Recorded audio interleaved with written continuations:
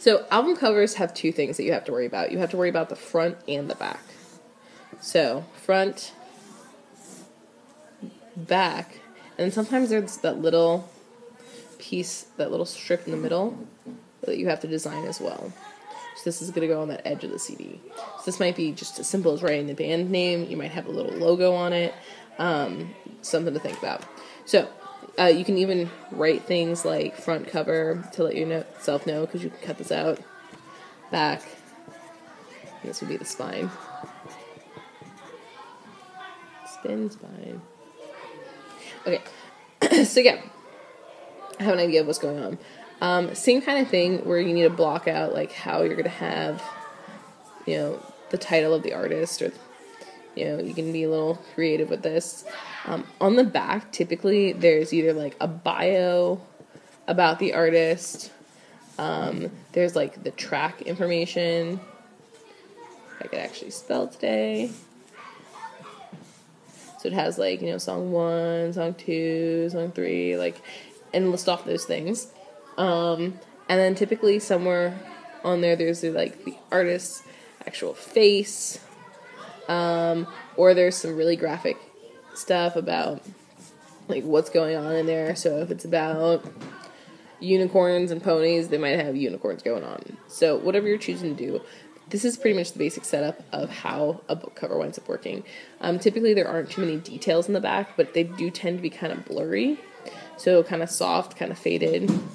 There is something going on back there. But yeah, that's pretty much how you do an album cover. And then a logo. If you're going to work on a logo, you need to remember that everything has a copyright or a trademark. So if it has a little TM, it means it's trademarked. If it has a C, it has a copyright. It's copyright, okay? This one is way harder than this one, okay? This one will not be happy if you use it. This one will just be less happy if you use it. So you need to think about your own individual idea. This isn't like, oh, I really like the Nike symbol, so I'm going to do the Nike symbol. No, you're going to create your own adaptation. So first thing when you're creating a logo is you need to think about what you're selling. So are you selling books? Are you selling magazines? Are you selling movies? And what are those things going to be about? So if I were to create a logo, I might have something to do with the fact that I'm an artist. So I might do something like a paint tube. So the type of tubes of paint I use almost look like toothpaste tubes. It's like that, and then that. And so whenever you're creating a logo, you want it to be relatively simple. You want people to be able to recreate it and to spot it pretty much anywhere they go really quickly. So these aren't supposed to be super detailed drawings. So that could pretty much be my logo. I'd have to take away some of these sketchy lines and make it simpler. Also, think about if it's really small, will someone be able to notice it?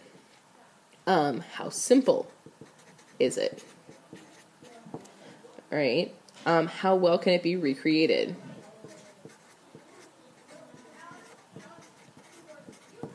And color.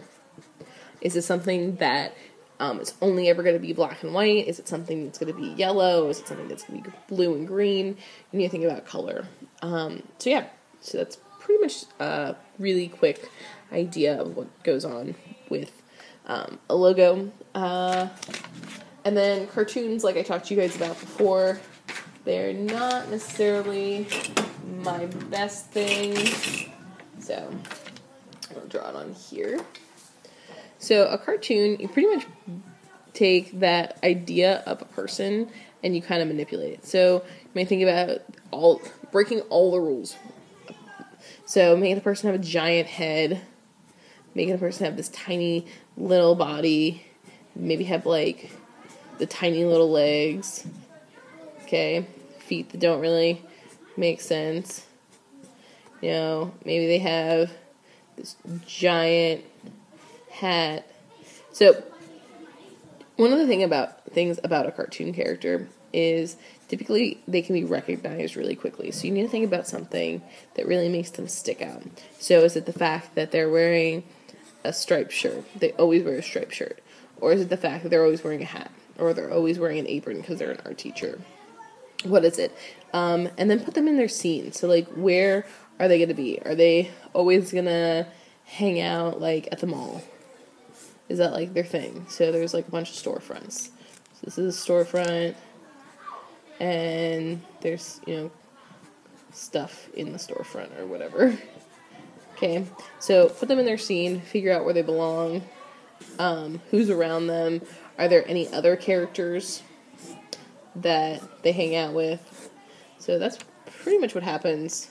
Pretty much just break all of the rules when you make a cartoon about drawing a person, and really think about what makes them unique and individual and iconic. It's really fun to base a character off of yourself. Maybe there's something that you want to explore more about yourself. So it's really fun to do a cartoon character like that. Also, hair can be pretty important in a cartoon character, and accessories can really make or break them. So yeah, just some basics.